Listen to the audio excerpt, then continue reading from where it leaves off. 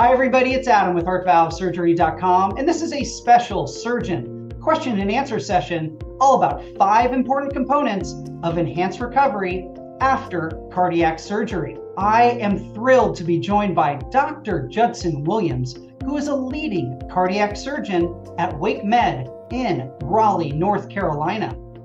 During his extraordinary career, Dr. Williams has performed over 2,000 cardiac procedures, with many involving some form of heart valve repair or heart valve replacement. Dr. Williams, it is great to see you again, and thanks so much for being with us today.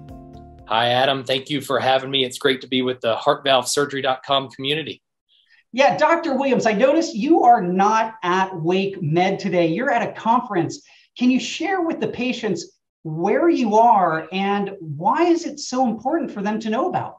You're right, Adam. I'm in Denver, and we're at a Society of Thoracic Surgeons critical care conference, and with that, an enhanced recovery after surgery component. ERAS is really revolutionary for cardiac surgery. ERAS stands for Enhanced Recovery After Surgery, and it's been applied to other surgical specialties for decades, but really only applied in a standardized fashion to cardiac surgery within the last few years. And it's an interdisciplinary, best practice, best evidence process for helping patients recover from a new heart valve or whatever heart surgery they need. Dr. Williams, I've got to share with you and the community, when I went through my recovery, one of my biggest challenges was an addiction to Vicodin for pain. Got to start this off with the question of what are surgeons and medical teams like the one at WakeMed doing to prevent that today?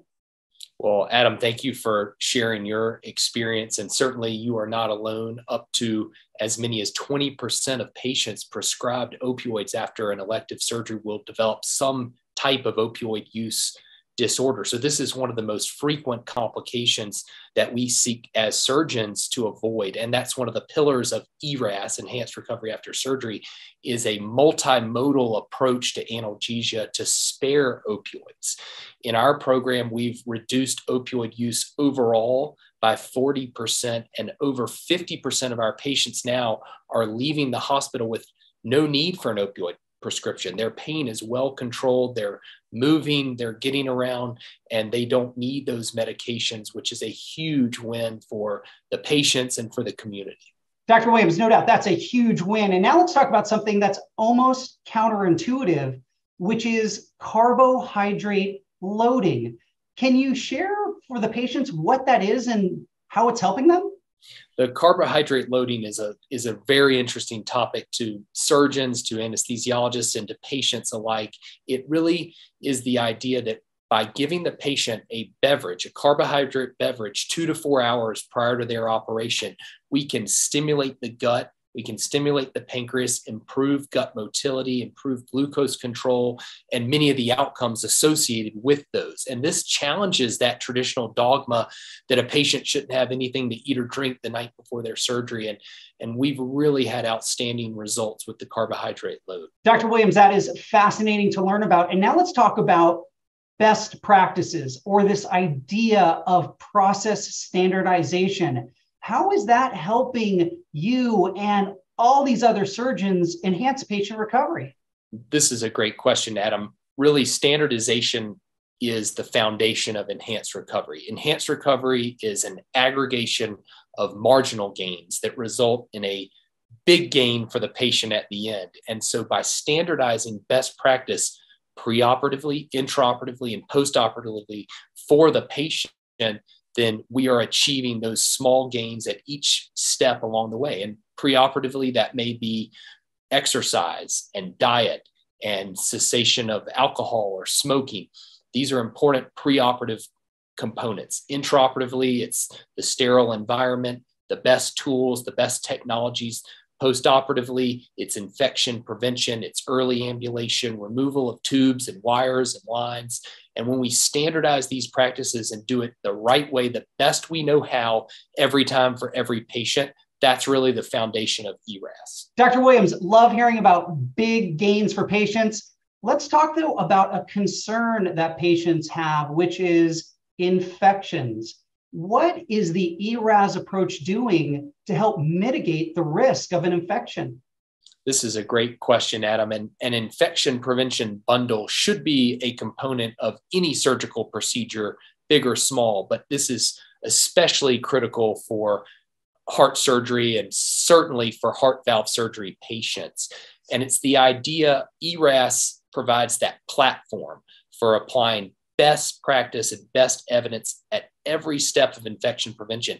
Before the patient even arrives for their surgery, they should be tested for MRSA, a drug-resistant bacteria, and treated if that is present. It lives on the skin of many of us. During the surgery, little things like how many times the door is open during the operation to that operating room may impact the laminar flow, impact particles moving around the room. All of these could lead to a surgical site infection or an infection of a valve or valve material. And this is critical to heart valve patients. And then post-operatively, Adam, it extends to early removal of catheters, wires, and tubes that can all be sources of infections for patients. I really think that infection prevention is paramount and critical to enhanced recovery. Dr. Williams, it's wonderful how ERAS is helping mitigate infection. Now let's talk about this idea of goal-directed therapy. How is that being used to keep the patient's recovery on track? This has been a hot topic here in Denver. It's the idea that we use the latest monitoring tools in an algorithmic way to know how much fluid a patient needs after heart surgery. Many heart valve patients will remember being very swollen after their operations. Having too much or too little can influence things like length of stay in the hospital, acute kidney injury, and other complications. We now have great minimally invasive technologies that can provide real-time data from the patient to guide an individualized approach, goal-directed to fluid administration for patients after their heart valve surgery. Dr. Williams, this has been extraordinary, learning about all these different elements of ERAS and how you're helping patients recover faster. On behalf of everybody at HeartValveSurgery.com and all the patients around the world who are watching this, I want to thank you for taking time away from your practice and the conference and sharing these wonderful insights with our community. Thanks for being here today. Adam, thank you. My pleasure. And I love talking about ERAS, and I hope we got some heart valve patients excited about enhanced recovery.